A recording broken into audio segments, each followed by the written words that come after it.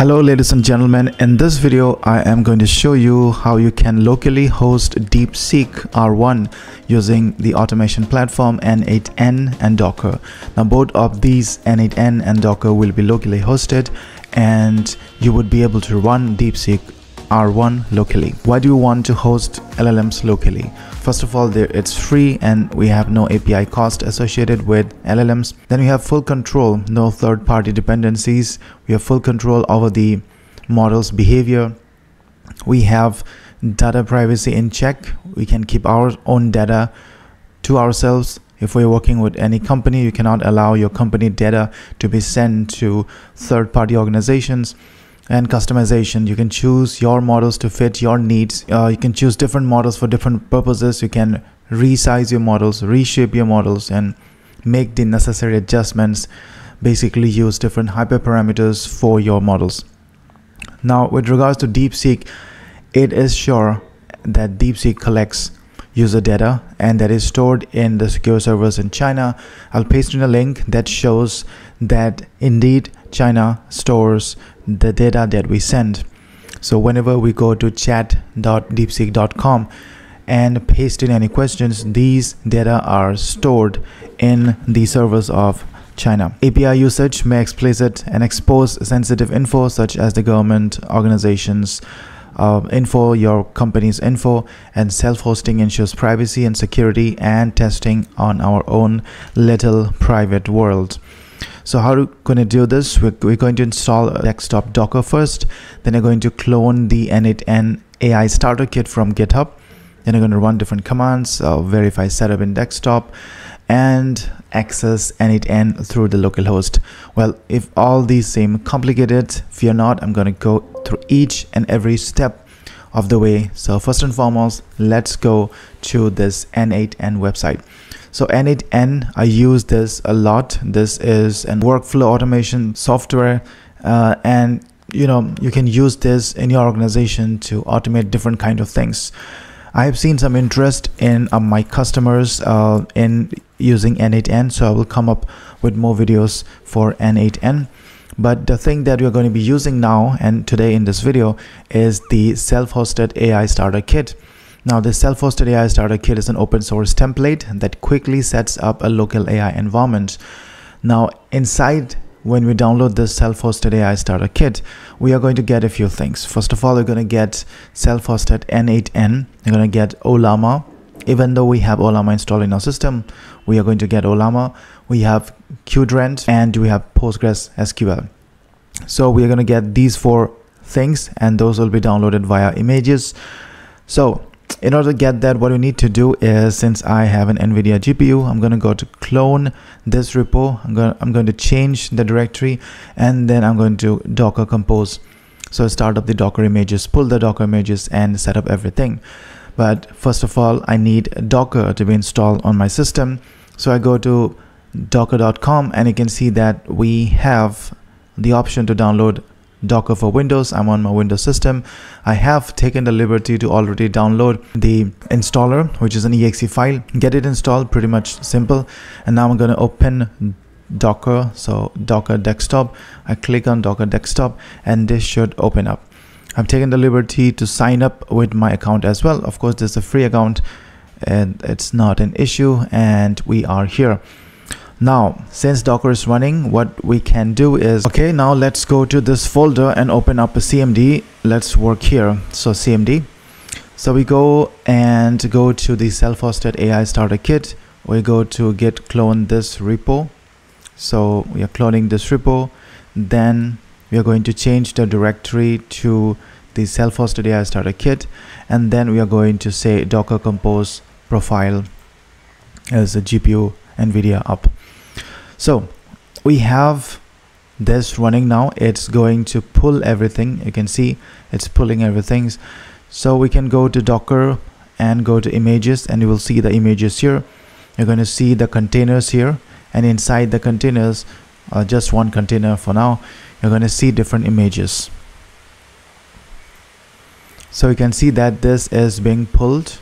So first and foremost, we have n8n, which is being pulled, then Ollama pulling, n8n import pulling, Ollama GPU, Postgres, Then we have Ollama pull llama GPU quadrant, and all these images are being pulled. You don't have to do anything, but of course Docker uses a percentage of your memories and GPUs. So let us wait for the whole pulling to be done, and then I will be back. So as you can see that the pulling has been completed. Now if you go to Docker desktop, you're gonna see 4 images here. So Postgres, then we have quadrant, then we have n8n, and then we have Ollama.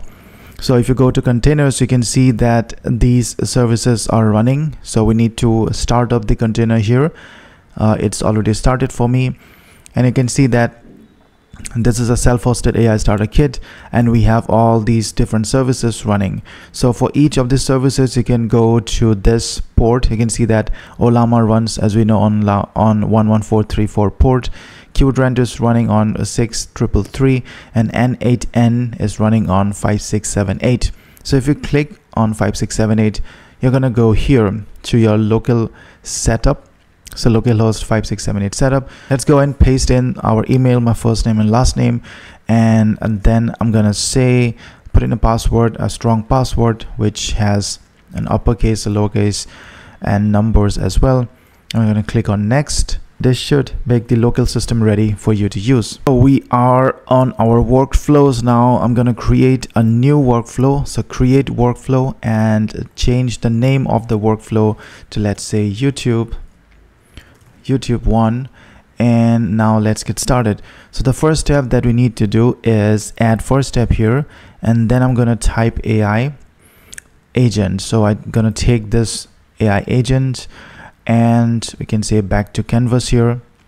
So this is my AI agent. So when chat is received, we need a chat model here so that we can process that message. So I'm gonna click on chat models here, and inside chat models we can see that all these different models. For example, we can go to Azure chat AI models, and you can select the credentials, create new credentials, chat models that you see. But for our use case today that we're doing is we're going to look at Ollama chat model here. This is a local chat model, and you can see that local Ollama service is connected. You can go to this edit or update credentials button, and you can see that the base URL is Ollama 11434, and that is connected. So connection tested successfully. It's already done for you. And in the models, we can see that we have Llama 3.2. We are going to download DeepSeek, but for now, let's go and test this model out.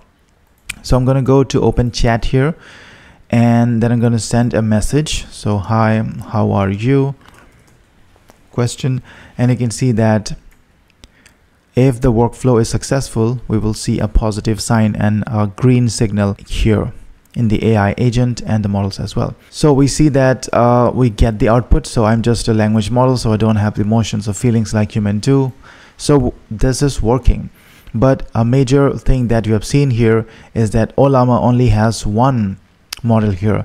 Now in order to load different models, what you're going to need to do is go to desktop Docker, then go to containers. Inside the containers, go to Ollama, double click on Ollama, and here you can see that we have this exec. So I'm gonna click and click there and type Ollama list.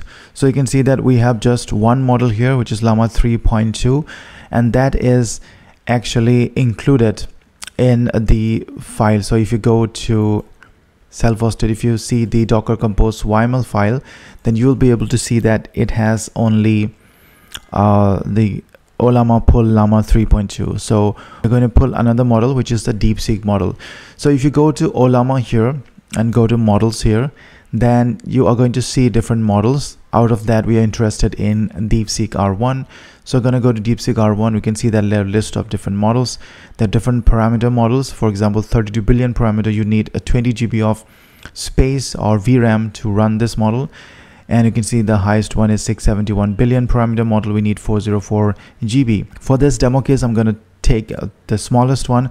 I'm going to click on 1.5 billion parameter model, and then I'm going to copy this name. This is the DeepSeek -R1 :1.5b.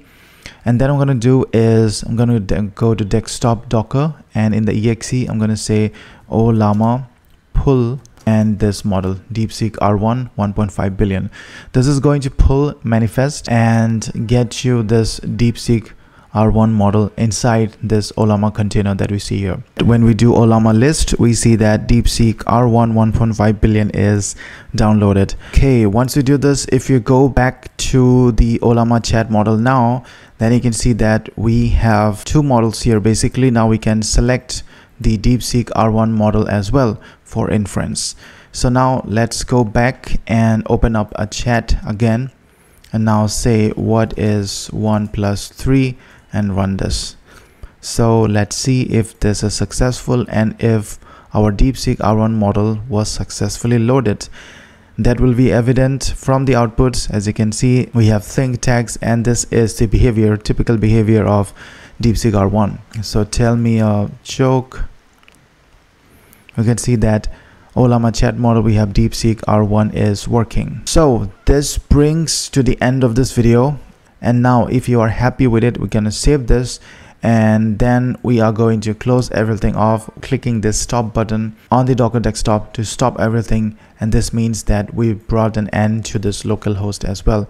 So this will not work now. This is how you host your local models using self-hosted AI starter kit. So this is how you do it. This is just the starting video. We are going to create more interesting workflows, for example, RAG workflows, other automation, web automation workflows, web hooks, and we're going to cover so much more in my videos. So if you don't want to miss all this, please subscribe to my channel, like this video, and put any comments on what video you would like to see next. I will be happy to make any such videos. So best of luck, and I will see you on this next video.